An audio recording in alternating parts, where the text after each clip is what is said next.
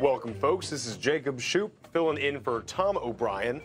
This will be my last day with you all. We are out Monday. The market is closed, and Tom will be back Tuesday for some of that great Tom O'Brien show goodness. The market is exhausted. We are down a little bit. The buying is kind of done for right now, at least today. GDX is up.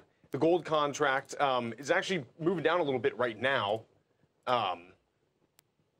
So we'll see how that pans out at the end of the day. Gold is in this just strange kind of position right now where, you know, a lot of things might suggest on the superficial that it should be going up, but we're getting just kind of a mixed signal from it. So, again, I always defer to Tom. He's got the gold report. It is a phenomenal publication. Would really recommend checking it out.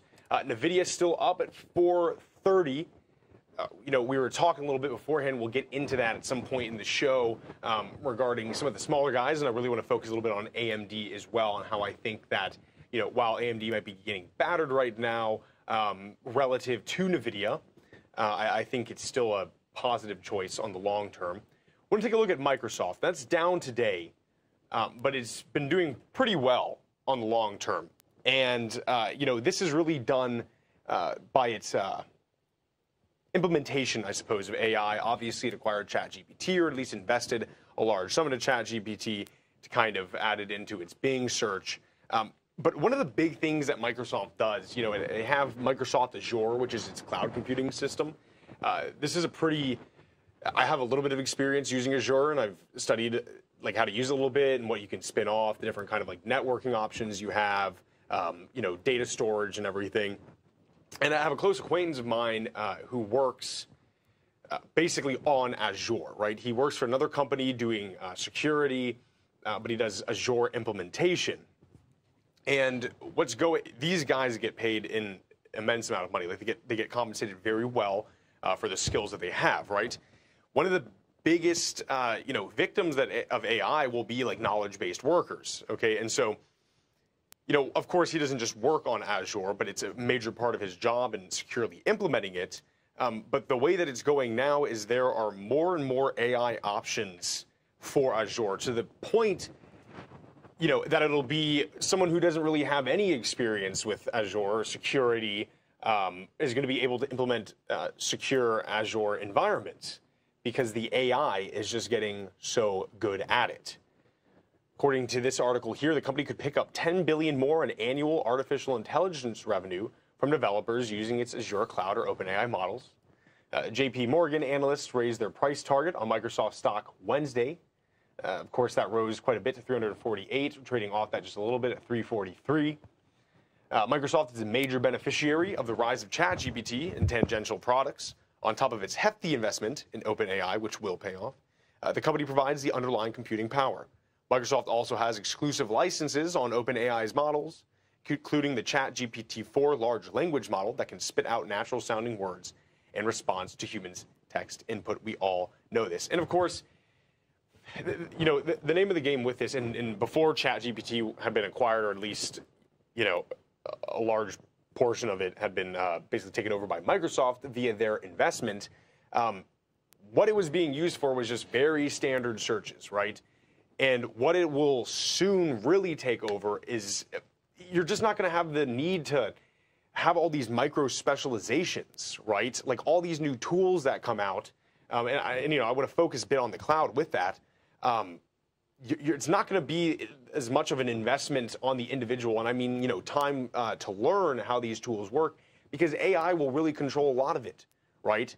There'll still be security around the servers that control AI, and you'll have to have knowledge of how that works.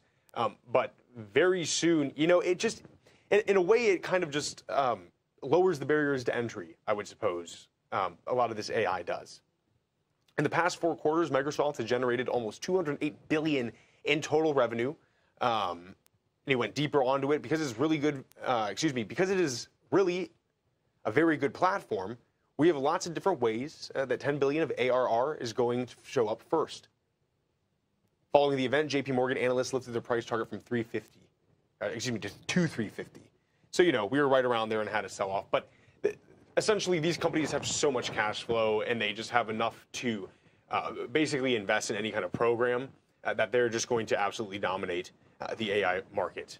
And from that, they'll dominate cloud and kind of expand. And we see that a little bit with Amazon as well. We can pull that up. You know, they just recently acquired. They're expanding in interesting ways into different kind of sectors in general, right? You know, they're doing pharmaceuticals for a while, and then, you know, today we're down a little bit. Again, this is kind of just an exhaustion in the market, but they purchased. Let's pull it up here for you. The Roomba maker iRobot. See if I can pull it up. Let's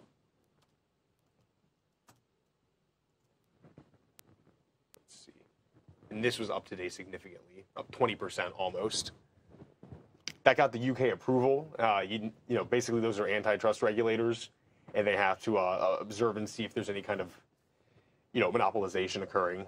The Competition and Markets Authority in the UK said it decided not to escalate its initial investigation because it concluded that the deal would not result in substantial lessening of competition. And that's really how Amazon's doing it, right? When you buy into these different sectors, essentially, or you know, different kind of supply chains, it's a little bit hard to get hit by these kind of antitrust laws. Consumer groups have voiced concerns, however, that Amazon's purchase of iRobot, which makes Roomba, of course, would widen the e-commerce giant's dominance in the smart home market. The acquisition is still facing review in the U.S. by the Federal Trade Commission amid worries about Amazon's growing market power. It's also under scrutiny by the European Union's executive arm, which opened a review of the deal this month. It said iRobot has a modest UK market position, already faces several significant rivals, and Amazon would have little incentive to give its product special treatment over rivals in its online store. But just being able to have these, you know, what may essentially become like Amazon generics, right, is a positive for the company as a whole. And so that obviously enjoyed a really positive increase as well. Take a look at Meta. Meta's up a little bit today, been up and down, trying to figure out. That's, I think, at least a positive look for the company, is everything's being sold off pretty substantially. And that, of course, we're still down a little bit, but nowhere near that downdraft we saw on the open in a lot of other companies. Folks, stay tuned. We will be right back.